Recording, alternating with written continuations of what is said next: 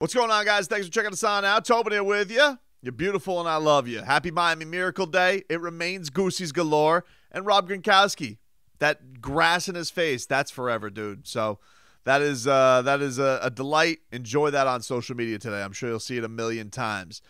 The Dolphins getting ready for their Sunday Night Football matchup against the Los Angeles Chargers. I'm still one of those guys who still wants to call them San Diego.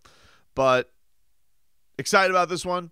Obviously, we got the big quarterback matchup, but we also have a little drama hanging over it, some injury mystery as it's hanging over. As Terron Armstead yesterday was discussing his desire, his motivation, and really trying to work himself up to play in this game.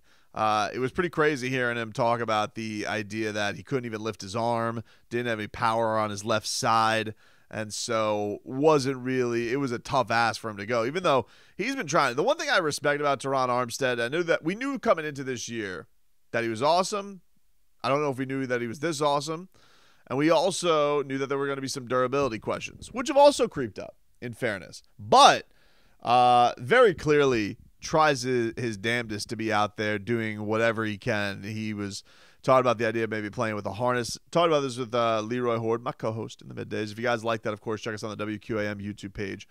And even Leroy has mentioned this. You could harness it, and you could, kind of keep yourself in tight, limit it. Do that to get yourself out there, not reach for anything, and might still be able to give it a go even with this pec injury. But it's still one that's going to hurt, man. Don't forget he's still dealing with that toe, which he says he's going to be dealing with all year.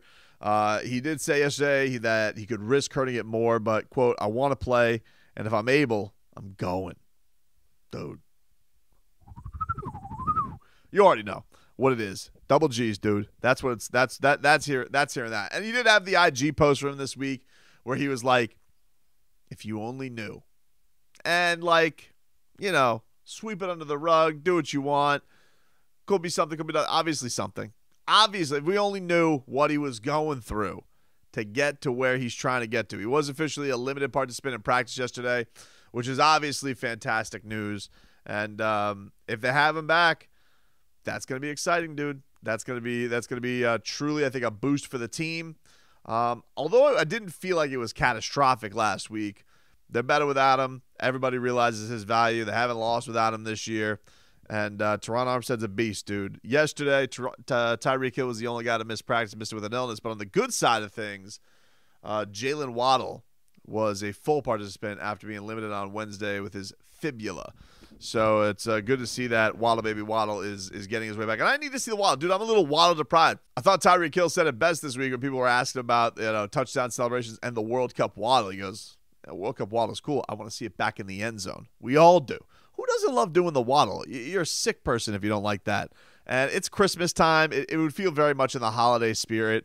I think Jalen Waddle, just keep riding this dude. The people who are out there in the South Florida streets with, your inflatable penguin decorations with Waddle jerseys. Mwah, you're beautiful and I love you. Still waiting on the Dolphins to sell little stuffed penguins at Hard Rock Stadium with little number 17s on them. It's totes adorbs, and they really should do it. I don't really know what Tom Garfinkel's waiting on. The Garfinkel should work on two things, okay? One, make the throwbacks permanent, and two, little penguins with Waddle jerseys on them. Gold mine. I'm just trying to print the Dolphins more money here. That's all that's going on here. The other interesting thing, Eric Fisher, he said this. He said that he is hopeful that he can play this week, which would be an interesting one. He said that he continues to work at. He said, I'd love to play this week. It's from the Miami Herald. I'd love to play this week. I want to contribute. I think we're sitting in a great spot here. Obviously, there's a lot on the line these last 5 weeks. This is go time. I've been very fortunate in my career to make a lot of playoff runs. I know what it takes, and if I contribute, I'm ready to roll. So that's exciting to hear too, I think. And I don't know what the situation will be. I don't know if what the ramp-up time for a guy with the long career that Eric Fisher has had. I don't know what that entails. Maybe they'll feel very comfortable putting him out there right away.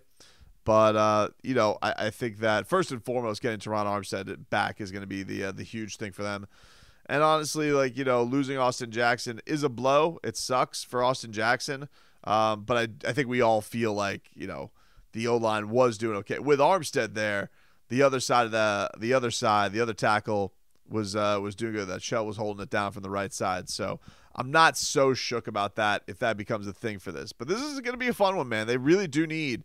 We talked about this road trip, all the stakes that are on it. They really do need to bounce back. This has been a Chargers team that's been giving up a hell of a lot of yards. They feel like they're ripe there for the taking. They're not this powerhouse. They've been dealing with a lot of injuries.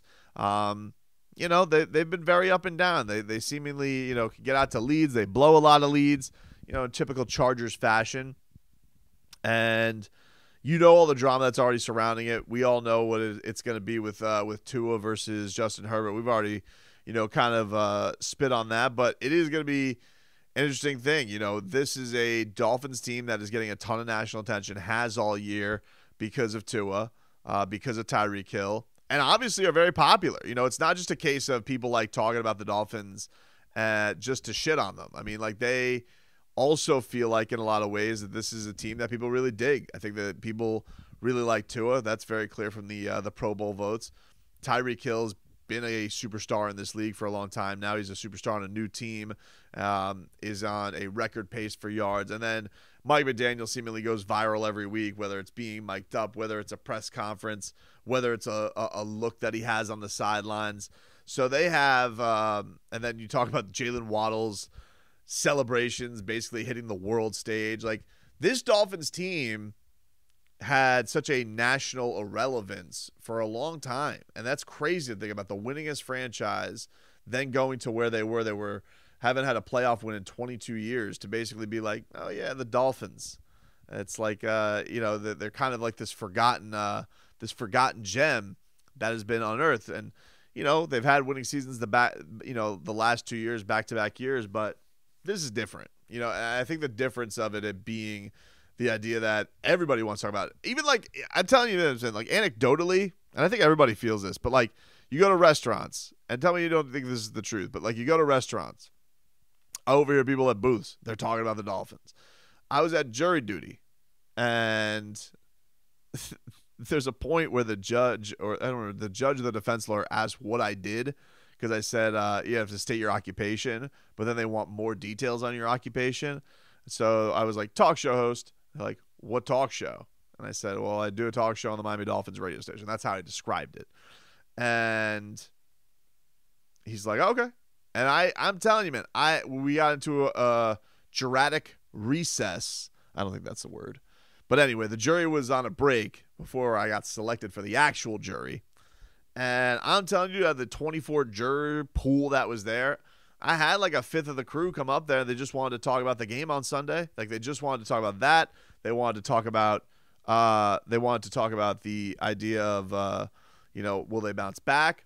One guy that I was on the jury with, he was an Eagles fan, but he's also a huge Alabama fan, so he wanted to talk Tua and Waddle.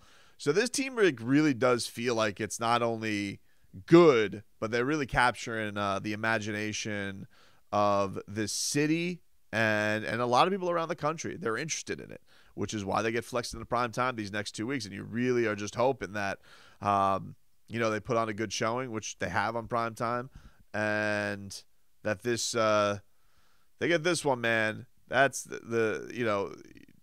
as my friend Robbie the Degenerate, who was loud wrong about Jalen Waddle, said, you don't want to count chickens before they hatch, but sometimes you could be like my friend Bryce Mitchell, Thug Nasty, who will eat a chicken egg from the tap right out of a chicken's bleep, and will just eat it shell and all. So sometimes you just take the eggs and you just chow it down like a python, dude. I don't really know where I went with that analogy. The point is, I can't wait for Sunday.